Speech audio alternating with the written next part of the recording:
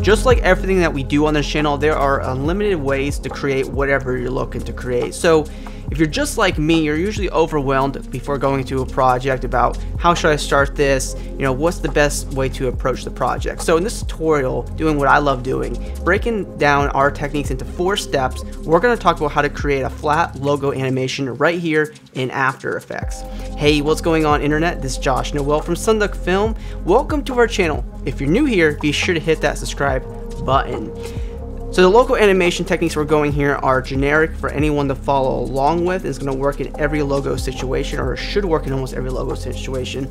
And the reason why I'm not going to doing a custom logo animation is because every custom logo animation could have different techniques and it might not work for you. So these 4 techniques we're talking about in this video can be implemented on your logo animation very easily. So without wasting more time, let's go ahead and create some awesome logo animation and 4 easy techniques. And if you want to follow along with this tutorial, you can download our project files for absolutely free and follow along with that. So in our first logo technique, we're going to talk about how to draw attention to your logo and motivate your animation. Alright, so by taking a look at what we've already done here, we have this circle coming around our logo and then this line going around and revealing on our title, and this is what's bringing attention and motivating your design. So these are things you want to think about. So by the circle animation right here, we're able to bring attention to our logo, and then that circle reveals into a line that reveals on our title, which motivates that reveal for our title. So that's attention and motivation. So here we are in our blank composition, and this is where you'll start off if you download our project file. And what we want to do to bring attention is really easy. So we'll do some basics here. We'll come here to the top and grab the ellipse tool. Click the word fill, set it to none, click OK, and click on the word stroke, make sure to set the solid color and click OK. And we can set our stroke width up to like 12 or something, and we'll draw out a perfect circle by holding down Shift and Control on our keyboard around our logo, and then we'll kind of keep that around our logo like that, and that's cool. We can make it bigger, larger, doesn't matter. Then we'll go to add, and we'll add a trim paths, and we'll open up trim paths, make sure to begin our timeline, and we'll set our end to 0%. We'll add a keyframe for start, and we'll move forward by a few frames, and we'll add a keyframe for end. Then we'll move forward maybe by like a second or so and set the start to 100%, move forward by a little bit and set the end to 100%. So now you'll get an animation of your circle like that, and that's alright. So we can speed this up by a little bit, and we can grab all of our keyframes and make them easy keyframes by hitting F9 on our keyboard. Then we'll go to our graph editor, we'll select all the keyframes here, and we'll drag out the top vertices to go across, and we'll select the bottom vertices here and go across like that. So this will add some unique animation to it. Boom, that looks really tight. Also, we can add a keyframe for offset, and we'll go to the last keyframe here, and we can offset this by a little bit. So then it'll be moving constantly, and this will give us an opportunity right here to turn this into another line to go across, and this is gonna be awesome.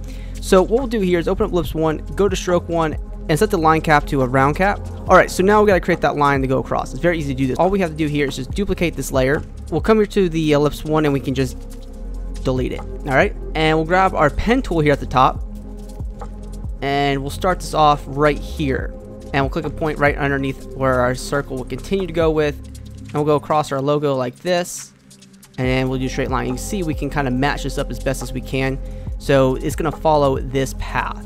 So we offset our new line layer in time to kind of meet up the right moment, and then go back on the trim paths and delete the offset keyframe and set it back down to 0 degrees.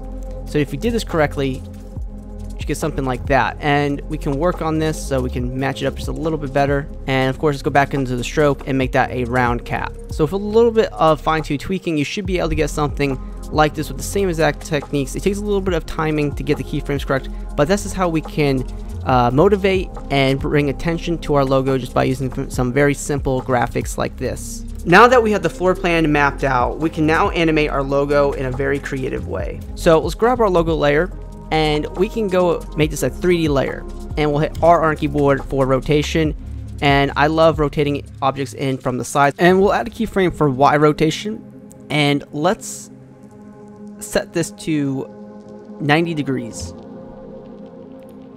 And then let's go ahead and move forward a little bit, maybe by like a second, and let's set this down to 0 degrees and put a 1x in there. And then we'll go ahead and make both these keyframes easy ease keyframes by hitting F9 on our keyboard, and we'll come into the graph editor and we'll just smooth these out so it'll be like quite, snappy, and that's good.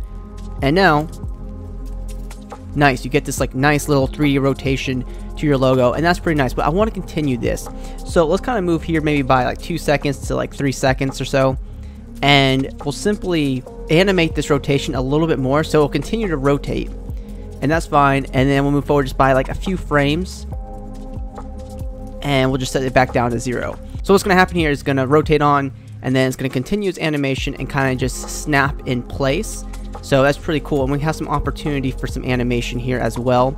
So as you can see, as it kind of snaps into place, we can do like an impact movement. And what I mean by this, well, it's easy. So what we'll do, let's go to Layer, New, Null Object, and we'll parent everything to the null.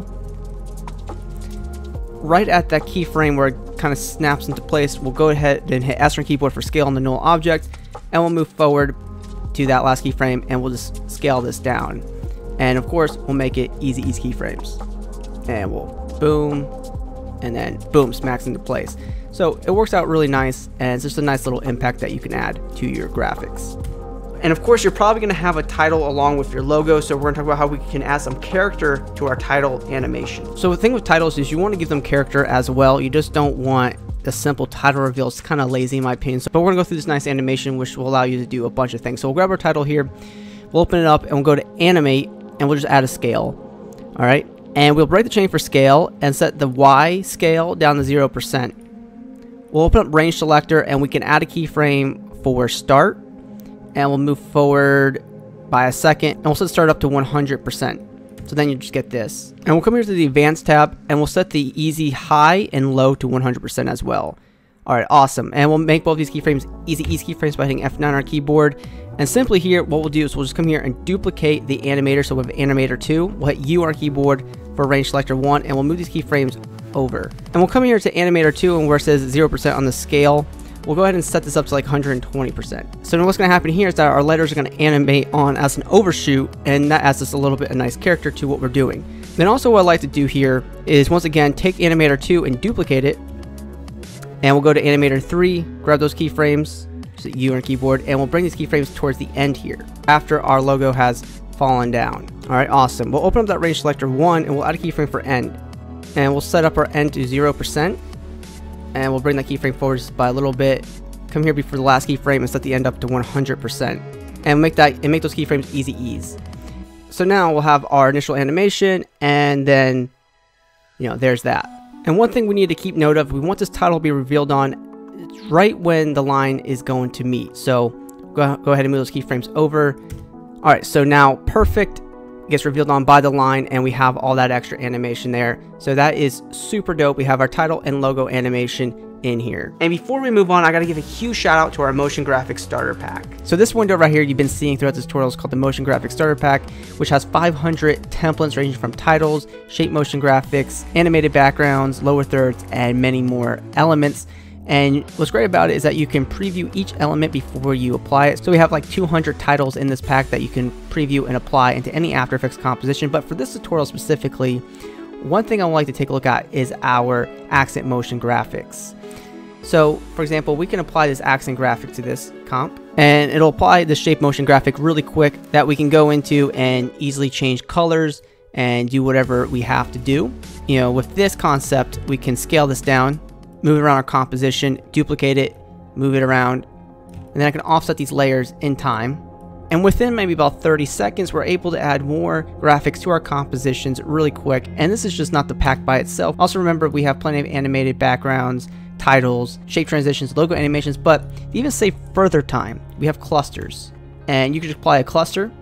And with one click of a button, we're able to add tremendous detail to our composition with our clusters, which are already laid around your composition for you. So if you want to check out our motion graphics starter pack and start saving a tremendous amount of time while producing awesome work, you can check out our links in the description. It'll take you right over to our motion graphics starter pack, and if you do pick it up, you will be supporting our channel, so thank you very much. And our fourth and final technique, we're going to spice up our composition just by adding a few more graphics to help just bring a little bit more attention to detail. Alright, so of course this might not just be enough. We need to add maybe just a little bit of extra, you know, attention to our logo at the beginning here. So I'll go ahead and create these quick graphics. These are super easy to do.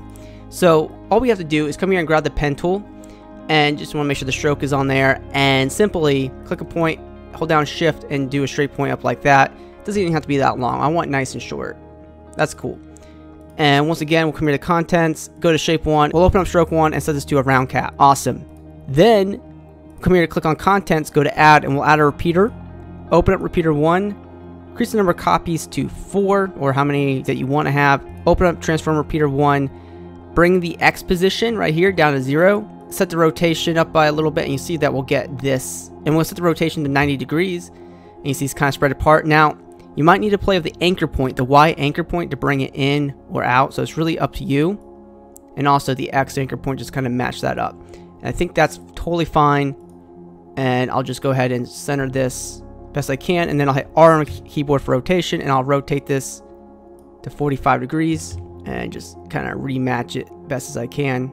Okay, so we have our lines right here, and what we can do is just go to add and add a trim paths, and we'll go ahead and bring the end down, and we'll add a keyframe for start, and also end a few frames forward, and we'll just set that up to 100%, and also the end to 100% as well, and then make them easy ease keyframes. So now by taking these techniques, you have the ability to really bring attention to your logo animation, and you can also add color to those graphics that we made to tie into your logo. So it's really cool. And of course, make sure to take your shape layers and everything that you've created and parent it to the null object, and then turn on motion blur for everything. So once all put together, you should have an animation like this, and of course take those graphics, rotate them, and just bring as much attention to detail as you can that makes sense. So that concludes our tutorial on these 4 logo animation techniques. Hopefully you can implement these techniques in other projects other than just logos. And of course, there are so many different ways you can approach a project like this. So hopefully this is a good groundwork for you to get started. So I hope you enjoyed this video. If you're new here, be sure to hit that subscribe button, because we post multiple post-production tutorials every single week right here on the channel. You can also hit me up on my social media networks. Those links are in the video description, and always be creating.